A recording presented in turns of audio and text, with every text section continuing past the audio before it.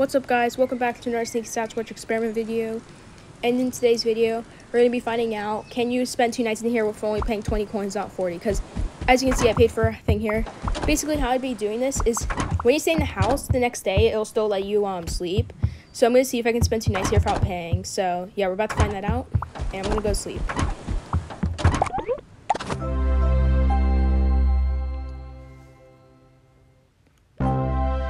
Okay, see, as you can see, it still lets me sleep.